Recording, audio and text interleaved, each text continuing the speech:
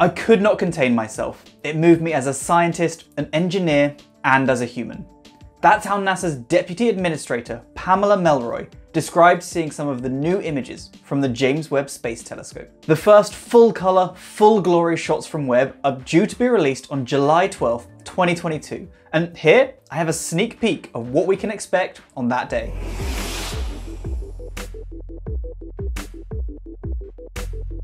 The Webb team haven't released the full list of the exact objects they'll have images of on the 12th of July. But included in the release will be, and I quote, the deepest image ever of our universe. They say that with the Webb telescope, it's hard not to break records for the most distant, highest resolution, and faintest objects they image. And this record will not last long before Webb itself smashes it again. Just to be clear though, these images aren't actually released at the time of this video, so I can't show you any of them just yet. Instead, JWST has released images that they use to calibrate the mirrors, and I have videos covering those images, links in the description. But the commissioning process is now tailing off, and science observations have officially begun, with the very first one taking place on the solstice. That's June 21st, 2022. It's time to reveal the infrared universe in unprecedented resolution and embark on a new, shared journey of discovery ahead of us. The questions I'll try to answer here are, what images are we likely to see?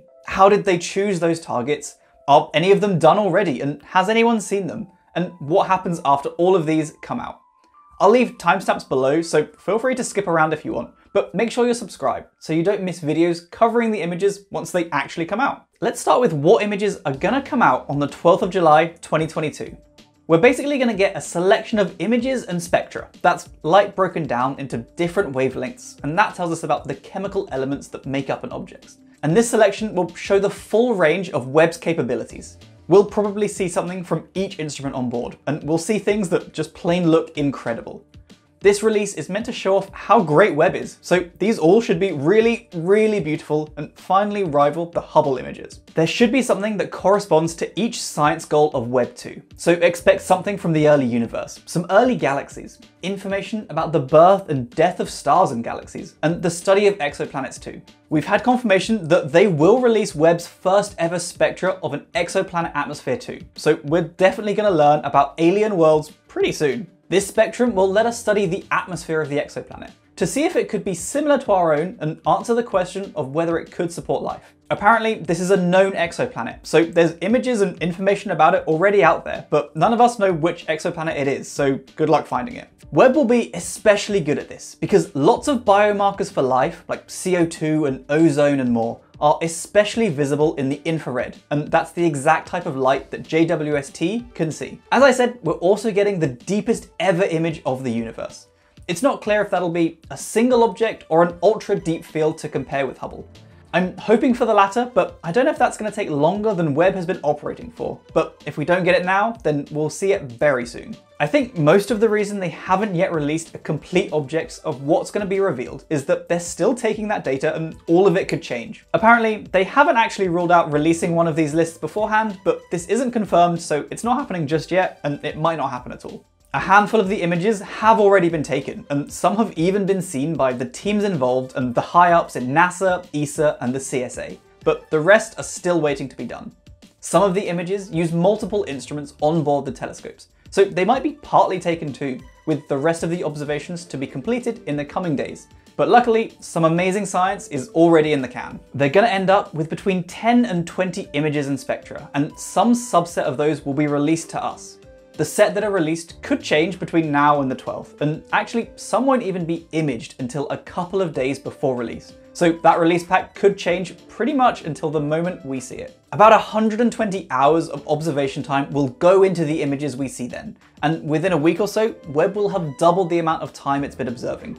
And over the days and weeks after that, more and more images will spill out into the public eye. The next question is, how did they choose the targets that are going to be shot first? Well, they went for a bottom-up approach, where a bit over a year ago, the teams involved in Webb constructed a list of priority targets to be imaged. About 70 objects were identified, because at the time they made this list, they didn't know exactly when the telescope would launch. Since it can't see everything all the time, once the launch was confirmed, the teams went down the priorities and just picked the ones that Webb could see, well, now. They did take some care not to undercut too much of the science planned for the first year as well. And they also deliberately picked things that combine good science with good pictures. So ideally ones with good structure and good colours. And good science and good pictures aren't always the same thing. The web leadership then just said, yeah, that's great. And that's exactly how they chose the images. Interestingly, these images actually won't be studied in huge scientific detail before they're released. But the next day, July 13th, all of the data used to make them will be publicly released, and scientists can analyze them to their heart's content. They can immediately start doing science with that data, working out things like the redshifts of all of the objects, and we can expect papers to be released, probably within hours of the data being dumped. Once all of it's out though, what's next for Webb? Well, the door to seeing humanity's new view of the cosmos is well and truly open now. JWST's commissioning is almost done. The first science images will be out, and then it's time to start what's called the Early Release Science Program. These are all of the proposals that scientists around the world submitted, and the successful ones will be performed in the first year or so of Webb's operation. After a while, submissions will reopen for new ideas or follow-ups to the things we've already learned. The most exciting things are probably the things we don't even know we're going to discover yet. You can actually read all of the successful early science missions online, and I'll leave a link in the description so you can see for yourself what's most exciting to you.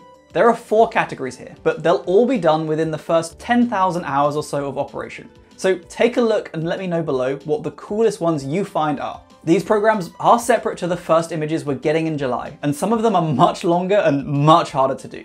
Example programs include studying Jupiter and studying its moons too. So know that if we don't get anything from our solar system in the first batch of images, it won't be long until we see something from our cosmic neighbours.